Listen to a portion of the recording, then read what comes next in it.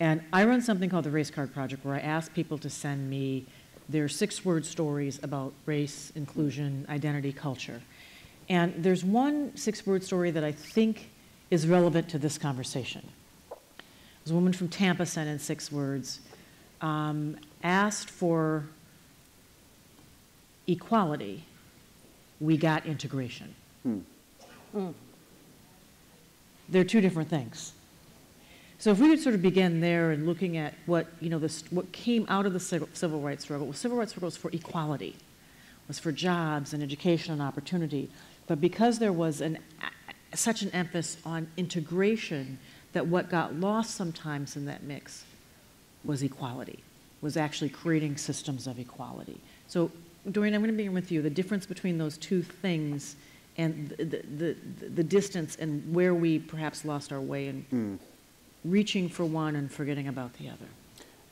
It's a profound 6-word statement. The way I think about it is we got political inclusion on the one hand. So we got the formal rights, particularly in the South, to vote and participate, but not economic citizenship. And that's what we've seen the last 50 years. So there's still been exclusion and marginalization from the labor market, the increase in mass incarceration, as the previous panel talked about. And frankly, if you look at many of the statistics today, so the unemployment rate is still double for blacks than it is for whites. There are increasing barriers to job access. And then when you look at job quality, as again the previous panel, especially Wendi, was talking about, who gets the good jobs and who doesn't? So yes, has there been an expansion of the black middle class in the last 50 years? Partly. There have been some gains, especially in the public sector. But if you look at the way the labor market has changed and if you look at the entirety of black working people and where they are in the labor market, crappiest jobs, low-wage poverty jobs. There's a small number of folks that have access to good jobs. But for the majority, crappy jobs, and that's related finally to the lack of economic mobility. So when 2 out of 3 black kids who are born poor are guaranteed to stay poor, that's called a racial caste system. That's not democracy. That's not mobility. So I would say we got inclusion in the formal political sense, but that was it. We didn't get redistribution. We certainly didn't get reparations, Mr. Robinson, and we certainly didn't get economic opportunity and mobility in the same way that many whites got in the same period. Julianne? I think the challenging thing about the question you raise is that in terms of integration versus equality, is that what we've begun to see is a diminishing set of opportunities for everyone, which causes what you so brilliantly captured in your race cards project, I just love that, is this white resentment. So from your eyes, you can see a more integrated space. You can look at the Congress, the Senate. Yeah, I mean, the Senate. You have 3 black people in the Senate. I mean, when have we last seen that since Reconstruction? But at the same time, you have this enormous white resentment because they believe that somehow someone is taking something away from them. And what we lose is the notion, which Dr. King captured so brilliantly and so frequently, about the structure of capitalism. He said one time, he said there are 40 million poor people in America. And what kind of country creates 40 million poor people? He said, when you look at that question, you ask a question about the very structure of the economy. He goes to say, you see, who owns the oil? Who owns the iron ore? If the world is 2/3 water, why should we pay water bills? Now, don't send that to the water company. It won't work. I promise you, it won't work. But the point is that he's looking at the structure of capitalism. And what we have to say about capitalism now is that it's become much more predatory. So it's a racist, sexist, predatory capitalism. Someone called it plantation capitalism on the last panel, but I would call it predatory. Here's why. If you look at economic recoveries, I got some numbers up in here somewhere. But if you look at economic recoveries, if you look mid-century, the bottom 80% of people captured roughly 60% of the economic recovery. Top 10% captured the other 40%. It wasn't their share. But now, the last recovery that we're experiencing now, the top 10% captured 115%. 115% of the proceeds of the recovery. Bottom 90% captured, lost 15%. And so we have these people running around bragging about the low black unemployment rate, and every time that orangutan says that, I just want to go, First of all, when he said it at the State of the Union address, the next day it went up by a full percentage point. A full percentage point the next day. So the January unemployment rate was 6.8, but for February, black unemployment was 7.7. Give me a break, fool. Don't you know how this stuff works? But the more important thing is to look at the employment population ratio, which I think in a previous panel they talked about the percentage of men, and especially of black men, who simply do not have jobs. So you will go into a city like Memphis, like New York. In New York City, what they found, 58% of the brothers had jobs. Cleveland, you're hovering at 50. So half of the men and women work. Black and white women have very similar employment population ratios. That's just because sisters always work. We don't know any better. We just work. Rihanna, you just got to work. But essentially, when you look at this male gap, it really speaks to economic structure and what was said earlier about unions and all of that. So you could have the appearance of integration, and that's simply the appearance of integration. But you don't have the reality of equality. And we won't until we deal with these issues of economic structure. It is highly unpopular to talk about economic structure. Even black middle-class people with some sense, went to the best schools and everything else. You can say two things to them that will make them nervous. You can say reparations, they start squirming. Or you can say capitalism. Or if you say if you say socialism, they're going to put some holy water on you and pray on you because really you're a communist. And really, if you look at the structure of capitalism, it's because some of these folks do benefit.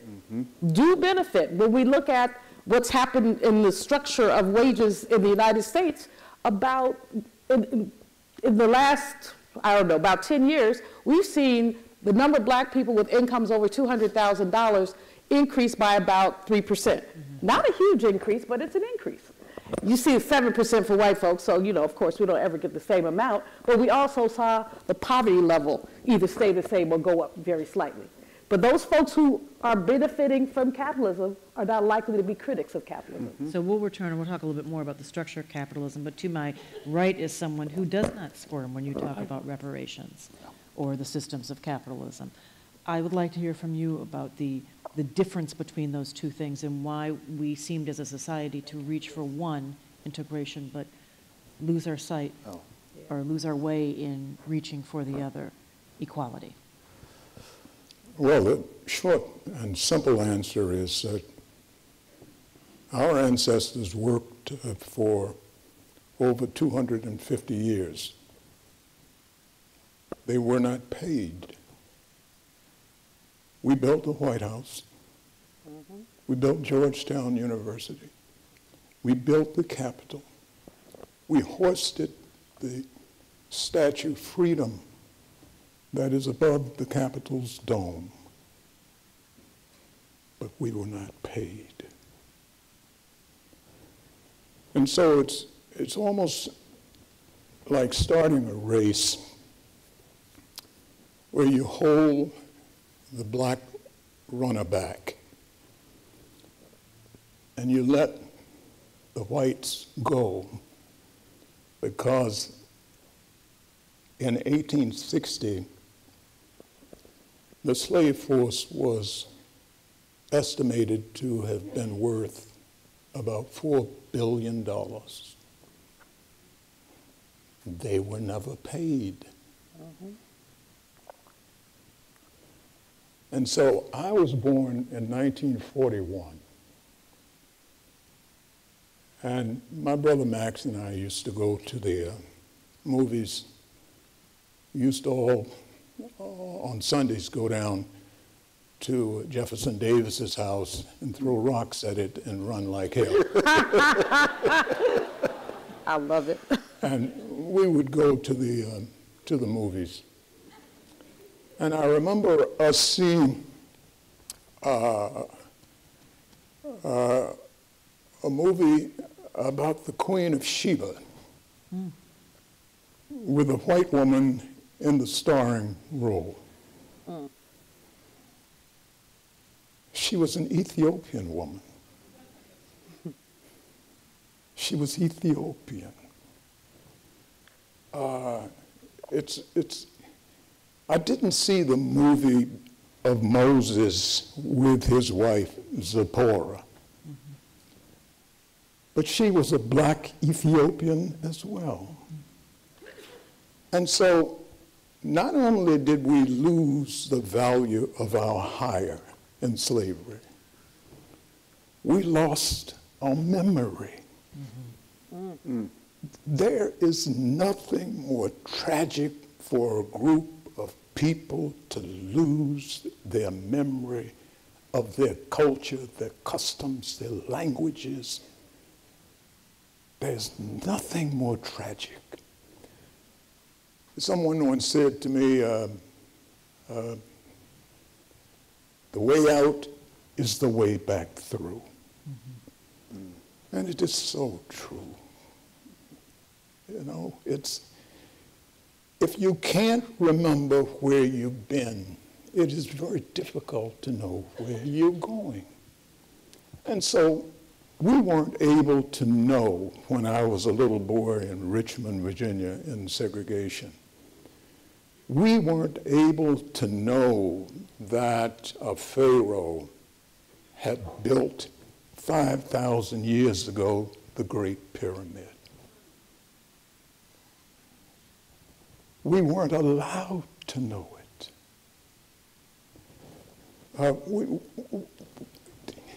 If Frederick Douglass had been caught escaping slavery,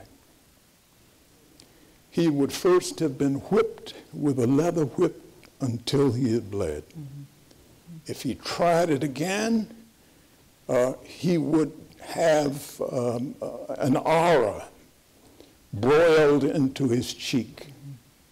If he tried it again, they would cut his ear off. If he tried it again, he would have been castrated. Tens of thousands of people suffered this fate. And we hear Frederick Douglass's voice now because he fled successfully. But think of all of the great geniuses who were lost. Think of all of the people who were lost in the Middle Passage.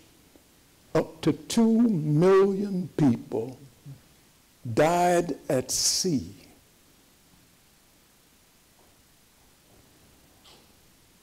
No reparations. We give them to Jews. We give them to the Japanese. We give them to Native Americans.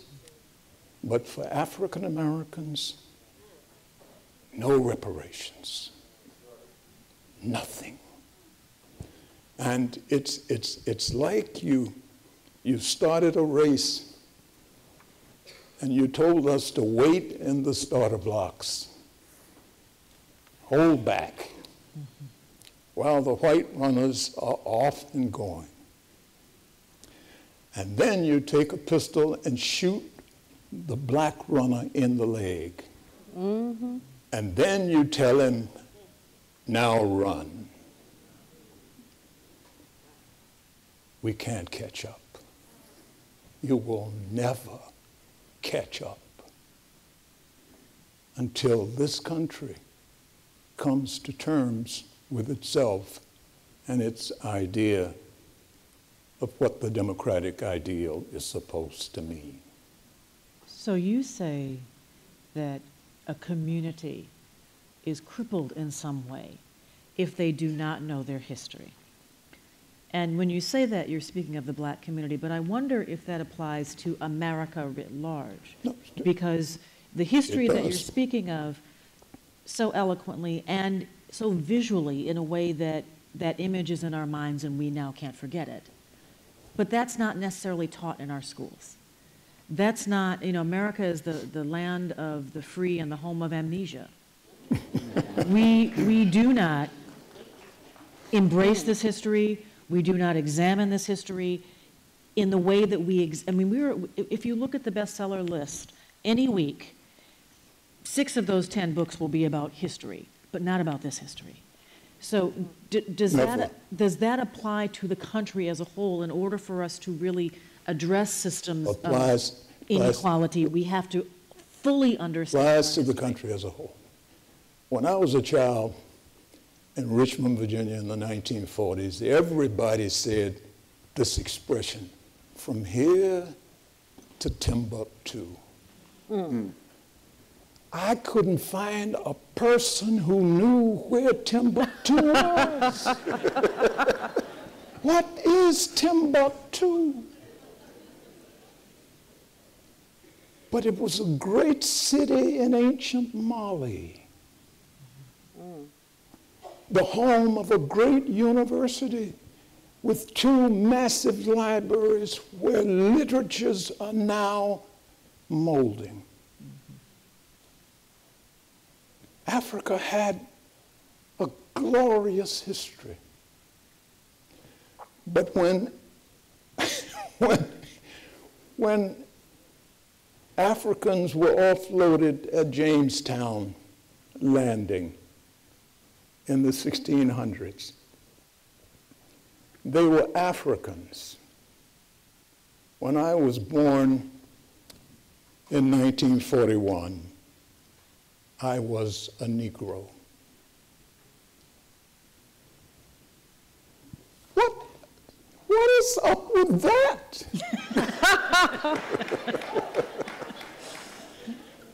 Some anonymous white person decided that I was a Negro. I was no longer an African. And so when I went down the street one day, I was on Lee Street, and I looked up, and it was the First African Baptist Church. I said, well, what is up with this? What first African are we talking about here? This church was founded in 1841 by freed slaves and enslaved people. We founded it, but none of us knew the story that was ours. And we didn't know it because we were denied it. Another thing Frederick Douglass would not have done had he not escaped to freedom. He would never have learned to read because reading was illegal for slaves. In 15 states. Yes. And Frederick Douglass was interesting also because in his time he was literally the most photographed American. He knew that years later, there's again a wonderful book about this that is a big coffee table book. He had his picture taken more than any other American, more than presidents, more than robber barons. He knew that in the future people would need to see someone like him because he was a unicorn. He was such a rarity. You know, Michelle, Randall talked about, and just so eloquently, Randall, thank you, but talked about what was taken from us in terms of ritual and memory. And in his work on reparations, basically focuses on what was taken from us in terms of enslavement.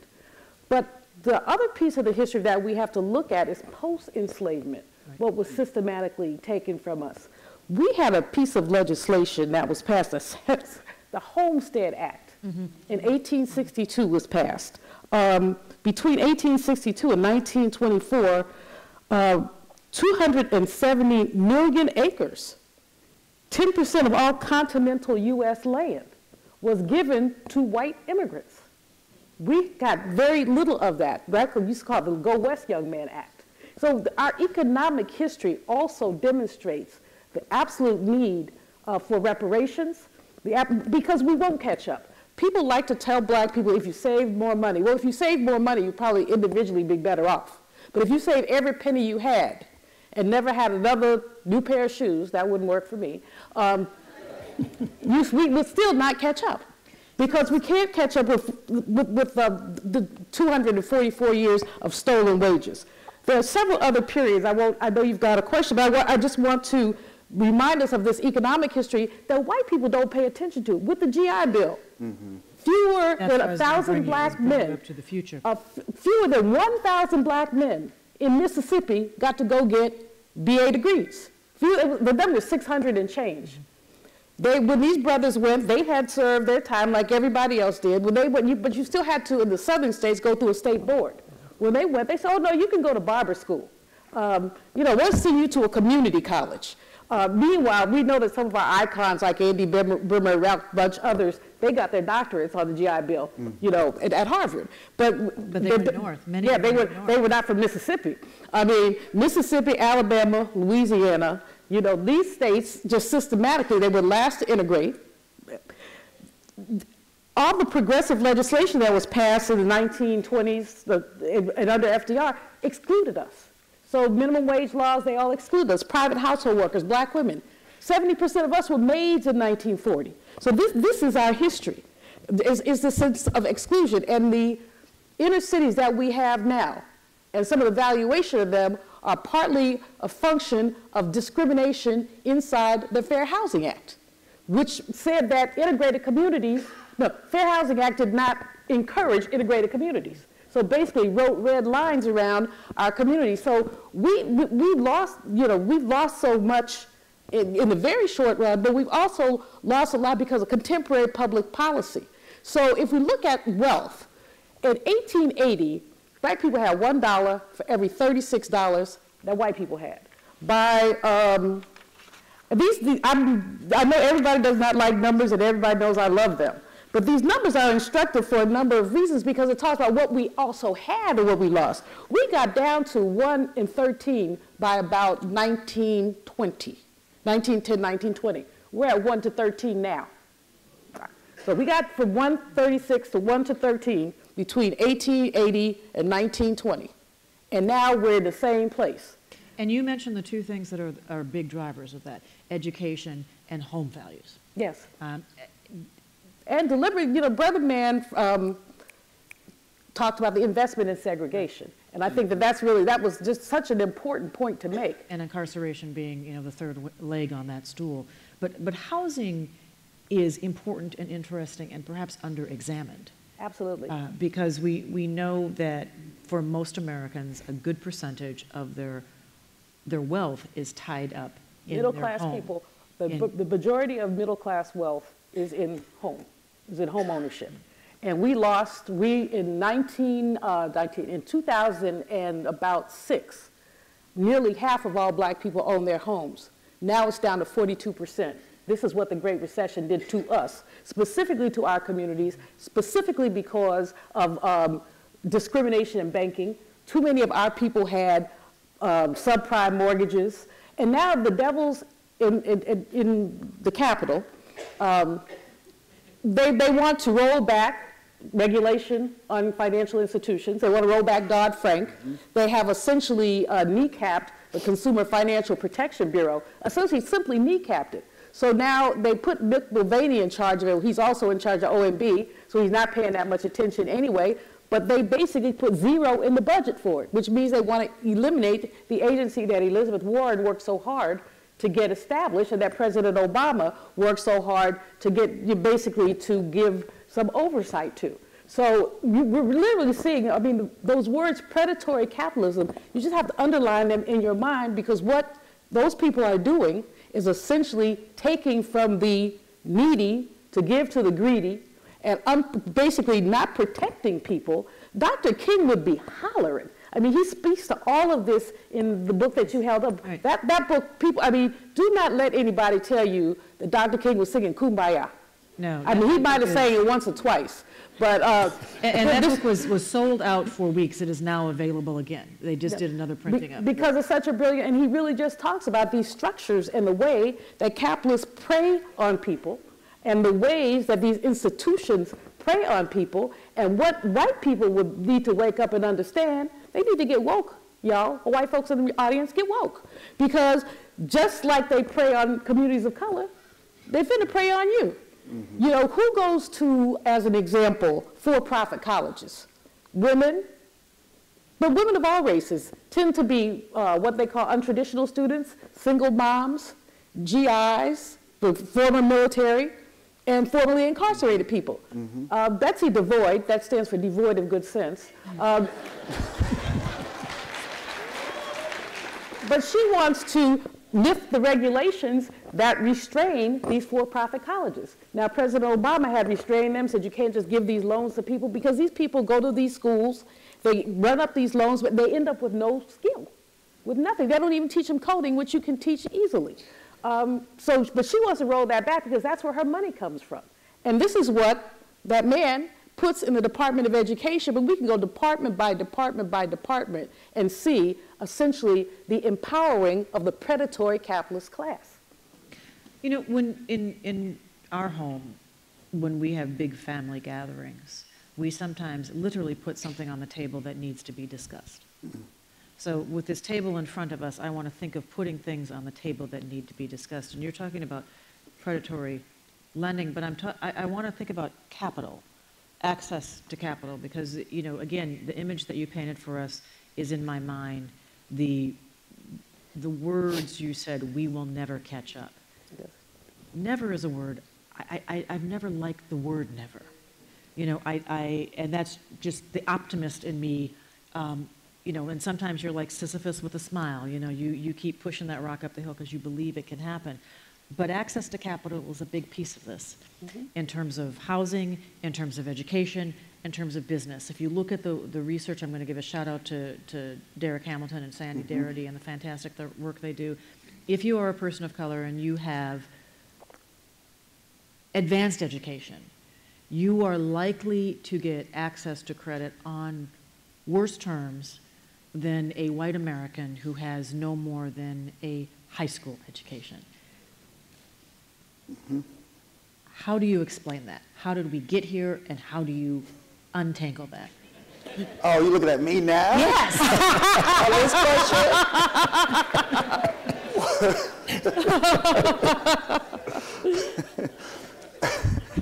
I will start on this one, and then I want to put something on the table too. So I think we've been having this conversation in many ways about history and what I like to think of as the racial rules. Mm-hmm. So the racialized policies we have enacted from the beginning. So I will absolutely come to your question. The way I think about it is in three numbers. This goes to Mr. Robinson's point too. 25, 10, 5. 25, 10, 5. First 25 decades of this country, racialized slavery. The next 10 decades, Jim Crow or slavery by another name. Mm-hmm. That's 35 decades of the history of this country, where only 5 decades of so-called freedom. Mm.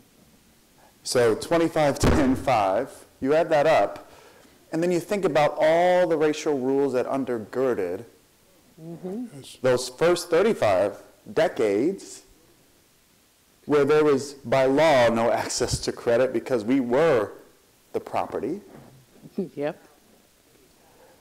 So then you go to the New Deal, which Dr. Malveaux talked about, which we consider, right, an incredibly progressive moment in our history that had all these racial rules embedded: the Fair Labor Standards Act, minimum wage, National Labor Relations Act, the rights of workers to organize for the first time, fair housing, mm-hmm. GI Bill, all excluded. Social Security, in the very beginning, excluded domestic and agricultural workers. Black people. Black people at the time. Now, it's interesting, right, how that's evolved, right? Because if you think of who does domestic work today and who does agricultural work today, the composition has changed a little, but it surely isn't white folks, for the most part. So if you look then at the question in the last 5 decades of, compared to the first 35, and access to capital, clearly this is going back to Mr. Robinson's point. There's no catching up in the race in the last 5 decades. But secondly, even with all the access to capital that black people maybe could have gotten, I'm not sure that would have been transformative for the majority of black people in America. And then that raises a question, would we have become black capitalists in the same way or not? Would we have a different model of how to treat workers, for instance?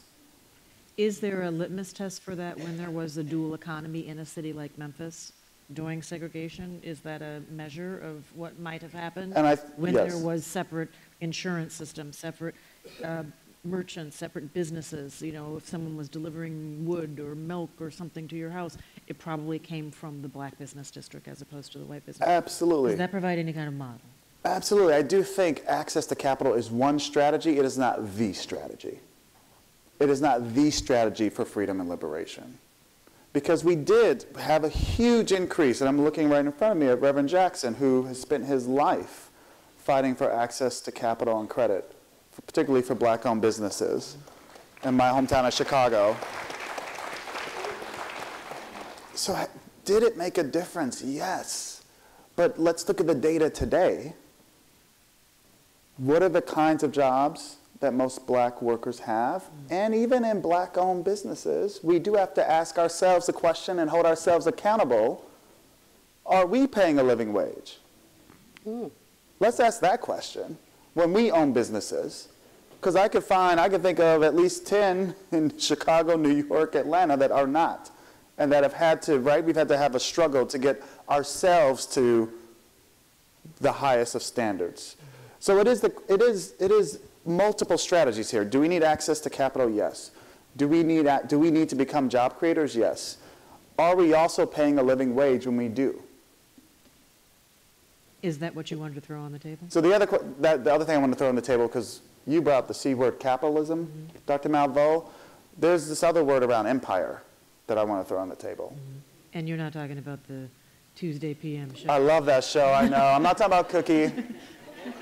That show, But we might ask if Empire Records actually pays a living wage. That's a good question to ask on the theme. But Dr. King talked about this and where do we go from here, and a lot of his other work around, right, the triple evils. imperialism. Around war and militarism, because he understood that capitalism and empire were connected with racism in this country, and that if we kept paying for military conflicts, we were not going to use those resources to end absolute poverty in America, which we could totally do then and we could do now.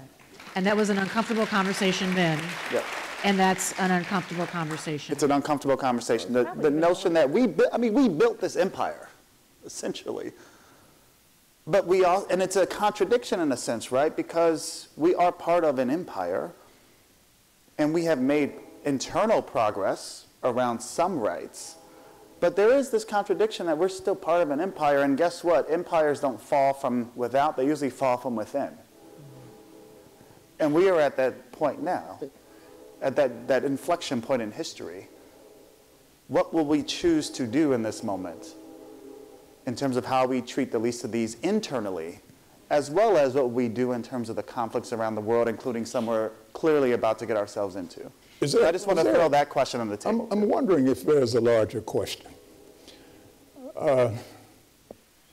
When we were closed in on our block in Richmond, Virginia, I had never met a white person in my life, save the one who came by to pick up our insurance premiums once a week. And prostitutes lived across the street. I went to the house next to mine and met Larry Doby, who was the baseball player after Jackie Robinson, who integrated the American League. My high school principal lived down the block. We were all together. When I saw our lawyers, Oliver W. Hill, walk through our neighborhood, I said, there goes Mr. Hill. He's going to win us our freedom. but we were like one. I do think that after some of us went out and up, those of us who had education, had opportunity, and I am wondering if we fought as hard for the freedom of all of us as we did when we were all caved in by segregation. The issue of class is one. And so the question is, who are we? Ralph Ellison said it. When I know who I am, I'll be free. I'm not sure that we know who we are. And I am sure that you need a grasp of your culture, your languages, your everything that goes into culture. And the things you laud, the things you love, the things that are as old as history. That's what you need to know, not the flippant stuff that comes and goes, but the permanent stuff. And we can't remember. But there's a way to find out. I think Susan Taylor's doing tremendous work with National Care's mentoring. Yes. Because she is trying to rebuild lives of children and parents from the inside out. That's God's work. You're talking about the hidden dividend of segregation. And we don't talk a lot about Well, we that, didn't think it was a dividend then.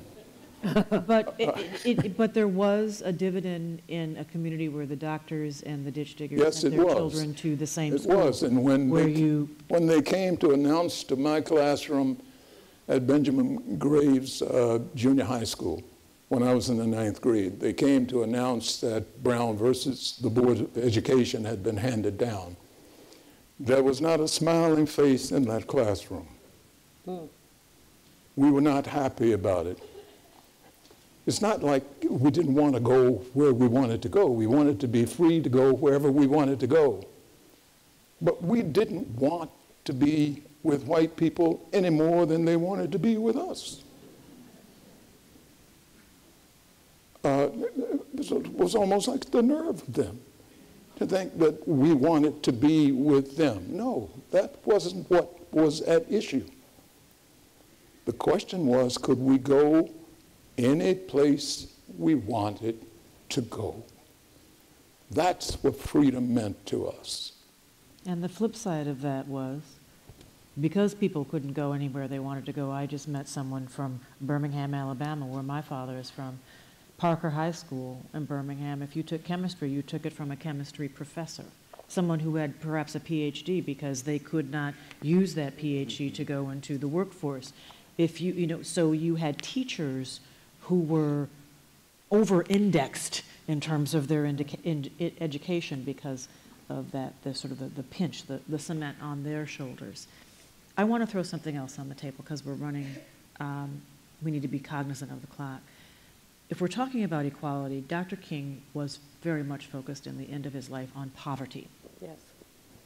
On attacking poverty in America and understanding the roots of poverty. I wonder if we need to think of new, again, the glossary, and it's not as simple as this, but if it would help to think of new ways to talk about poverty, new words for poverty. When you see someone who is, if we're talking about poverty, that's one thing. If you're talking about unrealized potential, that's something else. If you're, if you change the frame of the conversation, and it may sound simplistic, but in some ways, does that change the thinking around policy? Does it change the way that people see themselves in the culture? Well, there's just been so much hostility toward poor people, especially in the past, I'd say in this 21st century. We've seen members of Congress go to the floor of Congress and excoriate people who receive public assistance, saying things like, this is not someone you leave your cat with. I don't remember the exact quote, but Dr. King in his Nobel Peace Prize acceptance speech said, I have the audacity to believe that people everywhere can have 3 meals a day for their bodies, education and culture for their minds, peace and freedom for their spirits. So if we just start with the 3 meals a day, Michelle, and you talk about how we reframe poverty, how many hungry people are there in this country? I mean, you have this But that's thing an called example. food If you're talking insecurity. about poverty, if you're talking about, what does poverty mean? Well, food insecurity. That you're living without food. And there are millions of people, tens of millions of people who Of have all more, colors. of all colors, who have more month than money, they often say. When you look at food banks, how the number of people who come to food banks spikes toward the end of the month. And the difference in the kinds of people who are going to food banks, so that you're seeing more families going to food banks. You used to basically see, at soup kitchens, single men generally. You wouldn't see a family, but increasingly you're seeing families who are going there. So you're talking about food, but you're also talking about shelter. Affordable housing may be one of the biggest crises in some of our inner cities. Mm-hmm. In Washington, D.C., as an example, the gentrification has pushed large parts of the African American community out. And although the mayor talks about a fair housing trust that she's put some money aside in, we haven't seen that housing stock really replaced. And so where do people go? But someone in the last session talked about Molly Orshansky. Mm-hmm. She was the woman who actually invented the poverty line by taking a market basket of goods, some food. Basically, she took a food basket and multiplied it by 3 or 4 and said, basically, you need 3 or 4 times whatever your food basket is. And they basically just indexed that. So you've seen a lot of pushback on the conservative side to talk about the fact that, I think that everybody just about has a telephone.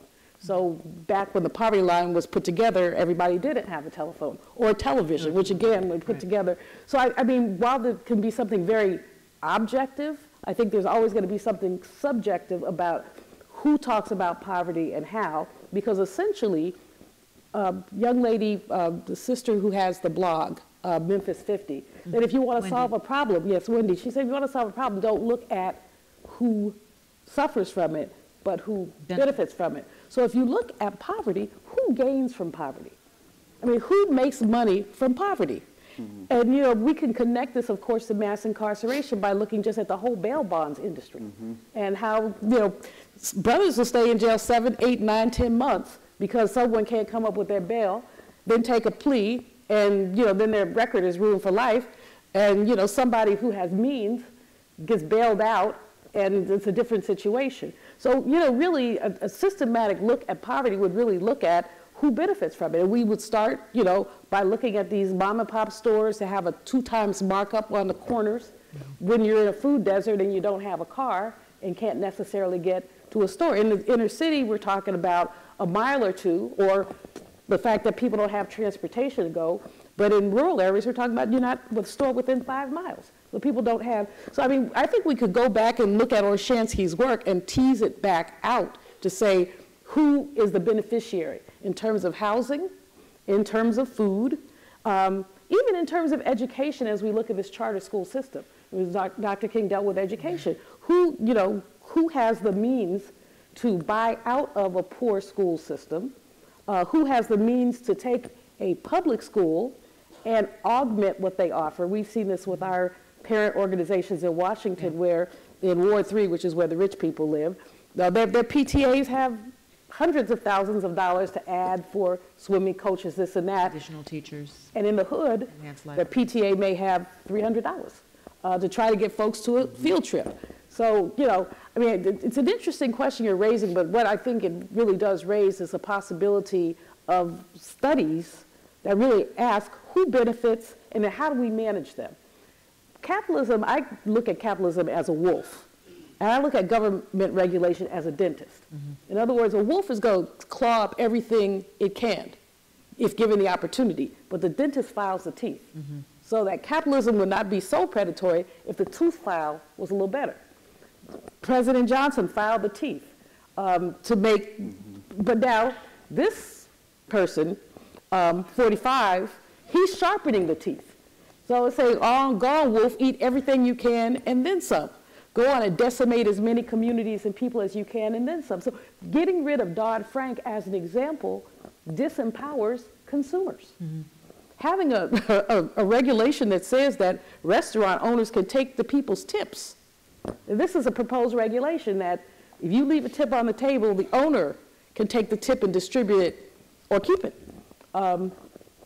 So, I mean, those are the kind of things that are predatory, and that's giving the wolf teeth as opposed to filing the teeth down. The reason I asked the question, and I'll say this in closing just to give people something to think about a new word for poverty, is I actually, through my work in the Race Car Project, I do these oral histories, and I met someone. She was a Caucasian woman, and had, you know, gotten used to people calling her white trash all her life, and didn't feel good. And in order to figure out how to get out from under that kind of judgment, she said whenever she looked at a sentence that had poverty in it or had the word poor in it or poor as an adjective, she decided that she would try to reconfigure that sentence to try to force people to say what they were really trying to say. So when you say someone is poor, what are you really trying to say about that person?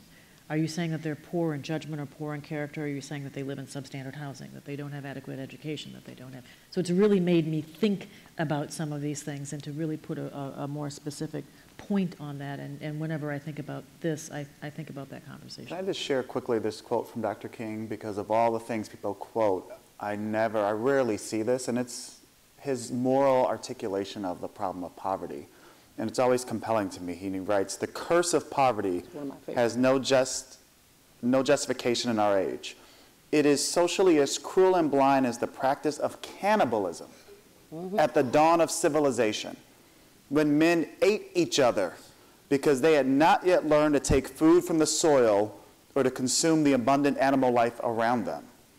The time has come for us to civilize ourselves by the total, direct, and immediate abolition of poverty."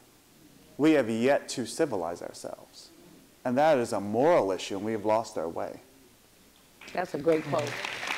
Dorian, Julianne, Randall, thank you very much. A few housekeeping matters. We're concluded for this panel. We've reached our conclusion, but we still have miles to go and a few miles to go before we eat. So, pardon? Oh, we can. Oh, okay. I thought we actually have a little bit more time because I thought we have another 10 minutes, so we can actually continue. Cool beans. Good. So, we talked about incarceration in the last panel, and if we're talking about inequality and trying to interrogate systems of inequality, I want to give this panel a chance to take that on as well. Because it's hard to find Dr. King writing specifically about this because we saw there was slavery by another name in terms of convict labor, but not the kind of mass incarceration that we see today. The prison industrial complex was nothing like what we've seen.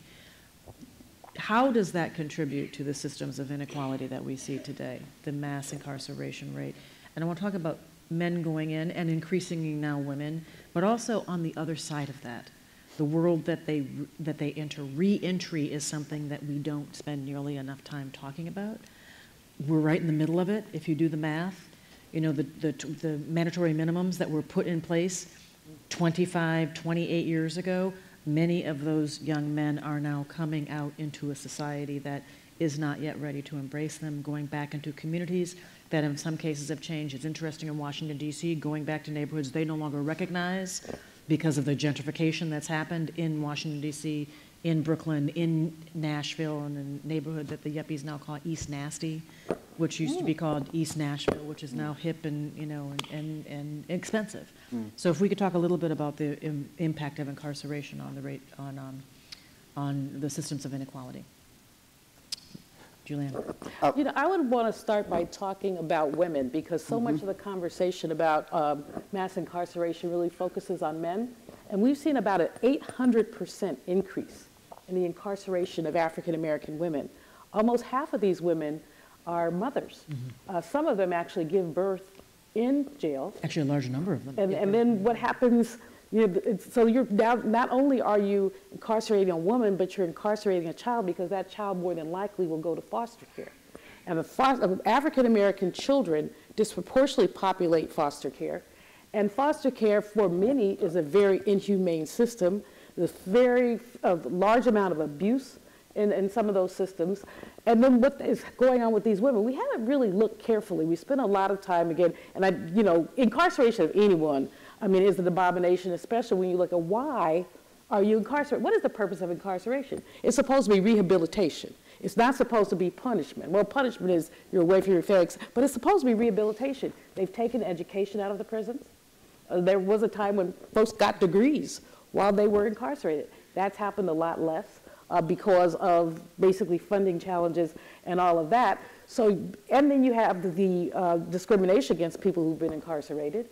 And so when you look at that, these people are almost being consigned to poverty unless we decide to develop robust reentry programs, and especially for some of these women, and reunification programs for them to get back with their children. And we seem to just turn a blind eye to it. It seems to make us all very uncomfortable, especially we talk about what happens to women and men, but a lot rape for women in prisons, and men. But again, I want us to think, when we think about increasingly in the African American community, I think that we really do need to have a much more holistic view of what's going on. With Black Lives Matter, the focus on men. For every, one woman is killed for every 3 men who are killed, but we can't call their names like we can call the names of Alton Sterling or Stephon Clark, who was just massacred. I got a text from someone earlier that said that a black man yesterday was shot in a store here in Memphis, in North Memphis. Thank you. Repeat that? Dorian Harris. Okay, Dorian Harris?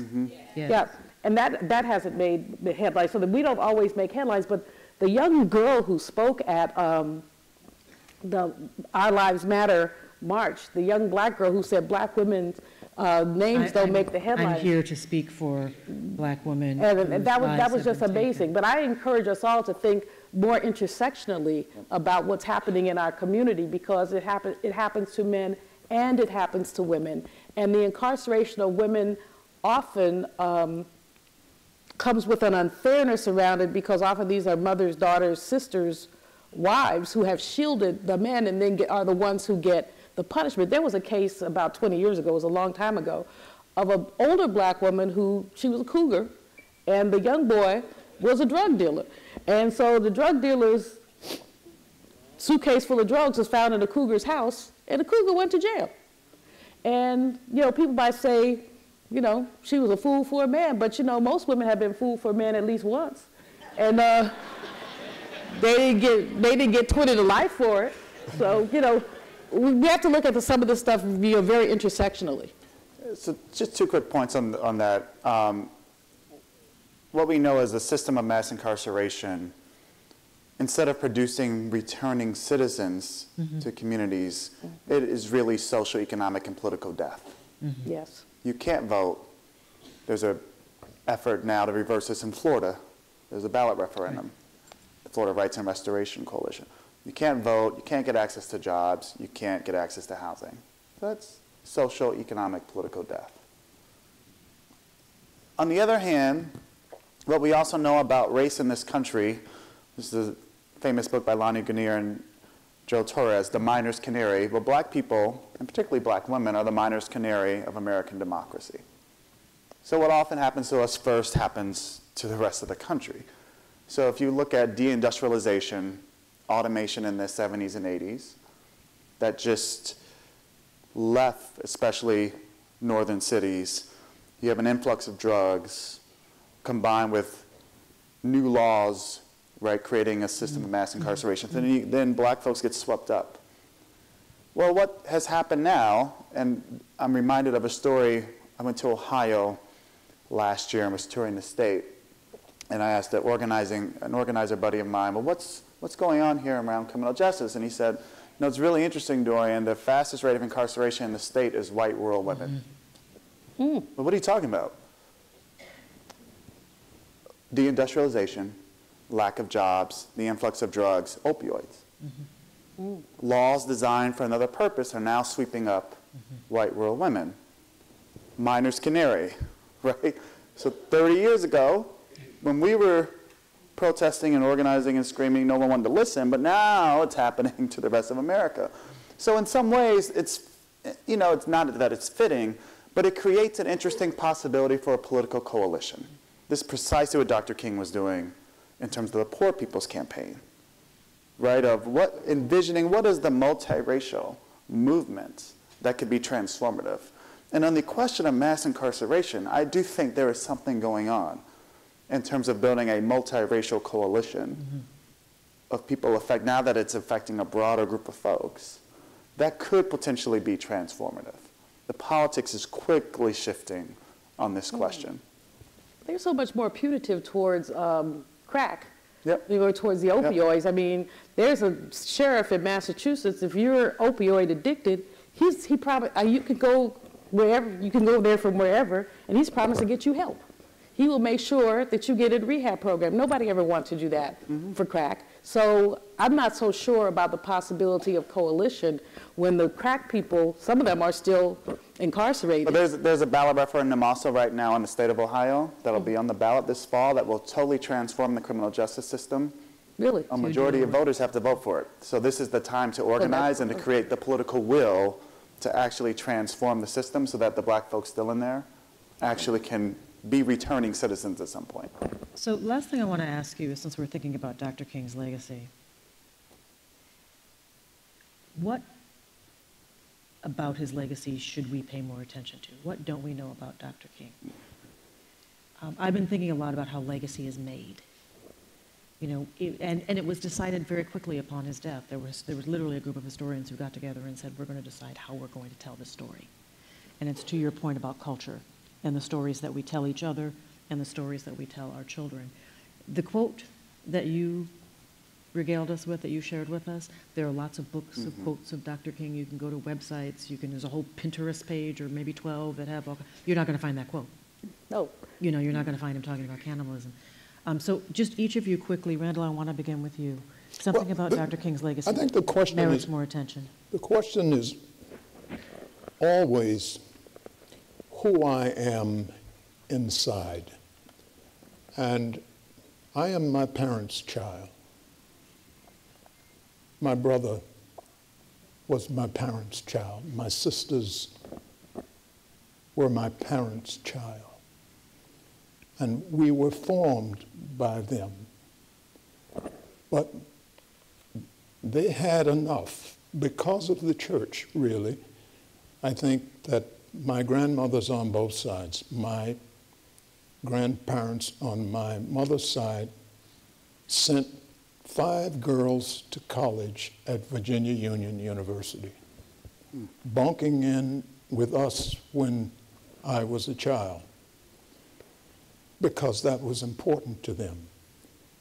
But my grandfather, although he was poor, just like my grandmother on my father's side, was poor. She was a maid in a big house down on Monument Avenue. But she had a good soul, and she had a proper belief in who she was. Decent people. Well, everybody doesn't have that chance. Everybody didn't get that. I knew a kid once who held up a grocery store and killed a woman. He was the nicest guy in the world, but he didn't have the same chance that I had. And I understood that from the very beginning. I think it's very important that we do some renovation from the inside out, so that whether we are not the richest people in the world, and now we have a very rich person in the White House, and he is wretched from the inside. That's kind. And I think that we can do more collaboratively as a people to remember who we once were and who we can be again. And to do this thing with great zest, to rebuild us as a community. To look inward first. To look, I think you have to look inward to look outward. To look inward. Quickly, each of you, something that we should remember about Dr. King's legacy. I think we want to put the legacy in context. The first thing I would say is I think Dr. King was an economist, because that's just professional whatever. Just being an economist, I think he was an economist, but he talked about economic structuring constantly.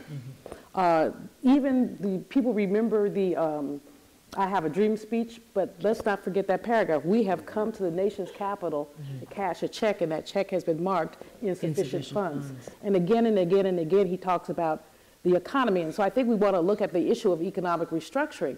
I think also, I got to give a shout out to Reverend Jackson, who is here, because I think he is a living embodiment in so many ways of Dr. King's legacy with what he's done with Rainbow Push and continue to do.